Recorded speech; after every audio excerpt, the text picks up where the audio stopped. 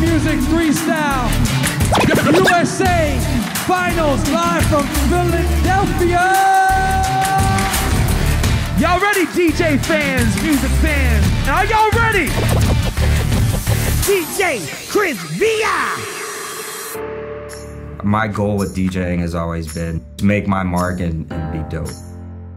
You know, I made it this far. I got selected as one of the finalists, so it's like right there.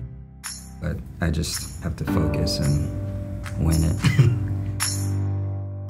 I don't want to say impossible, but nearly impossible to really get in the zone and practice and be creative because I got my kids all day, which I'm not complaining about.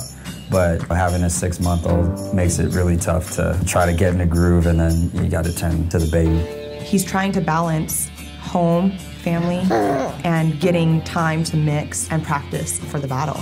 I don't think anyone else in the US competition has that dilemma. For the most part, they're all single, they're not married with children. And if they do have children, they're not watching their kid all day.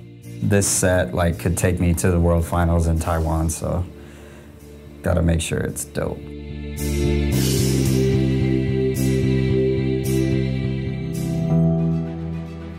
For us, being a part of it and being where he is right now in his career, it's pretty big.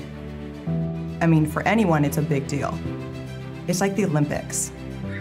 Christopher's a family man, and he is providing for his family. If he can say, I'm a Red Bull freestyle champion, world champion, he's gonna get booked more.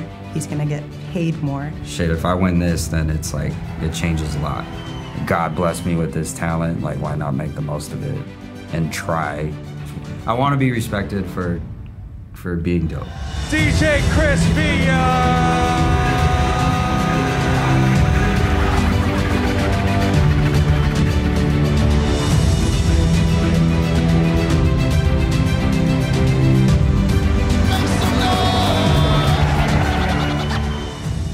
Actually being on stage and being able to show what you do and, prove your point, that's a whole other thing. And in first place, new Rebel Music Freestyle USA champion is... Hold up, stop the music!